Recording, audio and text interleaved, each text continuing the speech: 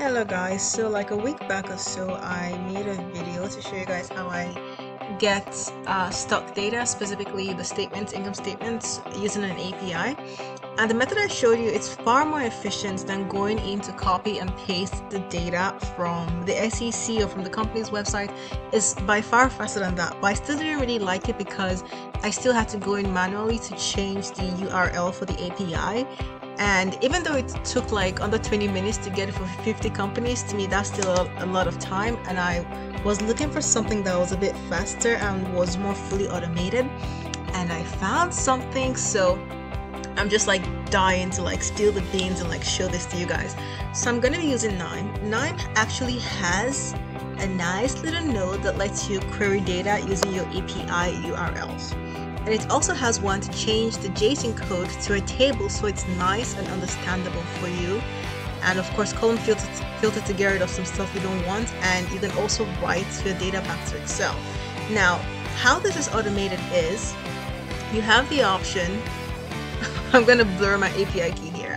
You have the option to take your URL columns from a table. So we're going to build a table that has the URLs for all my stocks. But I'm going to go a bit slow since I want to show you guys actually how I'm doing it. Okay, so let us get started. So the first thing is we have to build our table with the URLs. These are the ticker symbols which I want to retrieve the income statement for. Okay, cool.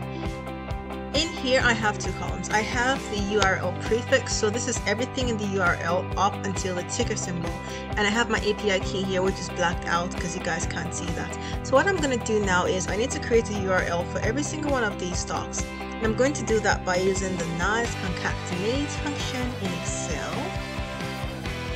So I'm going to concatenate the URL prefix, okay, and then I'm going to add in the ticker symbol because this is the structure of the URL from the example we gave. So I have to follow the structure to get the URLs for all these other symbols.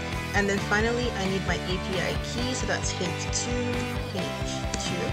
Okay, so I have my formula, but I do have to make sure I'm locking the reference to the prefix and also to the API key. So I'm just gonna go in there and make those absolute. Alright, so now when I click on this, it drags down, and I have some nice URLs which I'm blurring out the whole part which has my API key. So these are the URLs I need, and I've checked them, they look good. So I have this, I'm just going to control copy and paste all the values just because I feel like I need to do that. It shouldn't affect KNIME really, but I just want to do that. Okay, so my URLs are good to go. I'm gonna save this file. Save. Fantastic. Okay, now we're going to bring in this file into KNIME. So to do that, you need to use an IO node, which is the Excel reader. So pop this on here. Just shift it back here. And then let's go and find our file. Called it stock list or something like that. Yeah, this file, open it. I have my column names. That's good. Okay, load it. And now we need to bring in the get request node that KNIME has so graciously provided. This is going to query the API once we put in the URL. So my URL is in a table and it's in the column called URL. So that's good to go. Okay. And I need to bring in the JSON to table because once I run this workflow, I'll show you what it looks like. It does not look like something that you can very easily decipher. So the JSON to table like strips away the JSON hierarchies and all that code and just makes it a nice table that's very easy to understand. So let's just run it up to here. It's going to take a little bit of a while to run, about a minute honestly, because it's pulling in information from 50 different companies. But even then it's going to take about a minute, and it's a perfect time to go and grab a snack or go like hit up my tea or something. It's 1 minute I guess to just chill, relax, and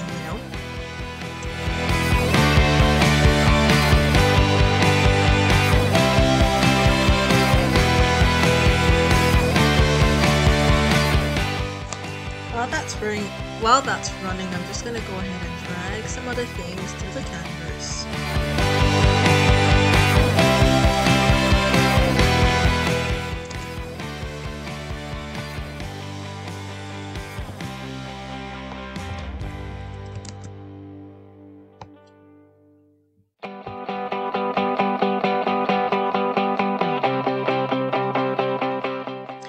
we are almost done, guys.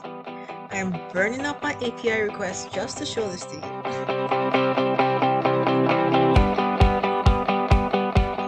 Because I have limits. I think I have 250 limits per day. It's done and it looks like this. Like there's all these weird things, you know. I mean, actually, it doesn't really look bad like this, but if you saw it as a structured as a JSON code, it doesn't look that much. It's not that easy to read, but I mean, this is not too bad. But the JSON to table node cleans it up. Like you can easily see, oh, here's my date, here's my symbol, here's my currency, my filing date, here's the revenue. Like that's so nice and juicy. Now we're going to do a common filter because we actually have income statements for 5 years, and I only want the first year. But it's nice to have the whole 5 years actually. So I'm going to filter out the rest columns that I don't need, and so I'm going to go into the column filter and all this stuff, the URL, status, content type, my name, that has to go. So I have my ticker, my date, my symbol. Okay, that's good, that's what I need. And then basically everything after the link, including the link, because I mean, well, I'll leave the link because this links you to the SEC to the actual SEC report, so I'll leave that in. But everything here I don't need.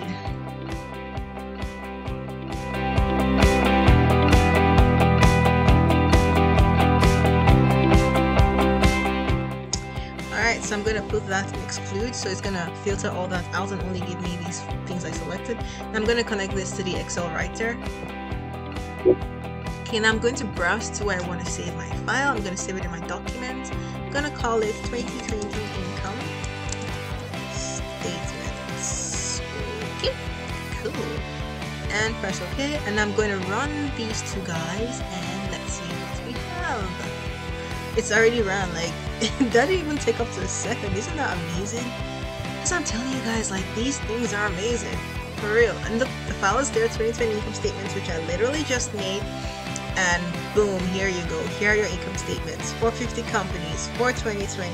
How long did that take? That didn't take lots of time. Like you have your revenue, your cost of revenue, gross profit, everything. I feel like my finance professors at UT would love something like this. So you have all your information here. Berkshire Hathaway, I guess this may need to be a period for this API, so it didn't pull anything, or maybe there shouldn't be an underscore or period. Anyways, that's just a minor thing. Alright guys, the amazing thing about it being a workflow design is that I could just replace my ticket symbols in that Excel file. My formula is going to calculate my URL. Once I replace the file over in KNIME, it runs everything automatically, and I'll have all this information for 50 more companies in 1 to 2 minutes. But yeah, that's cool. Thank you for watching. Bye!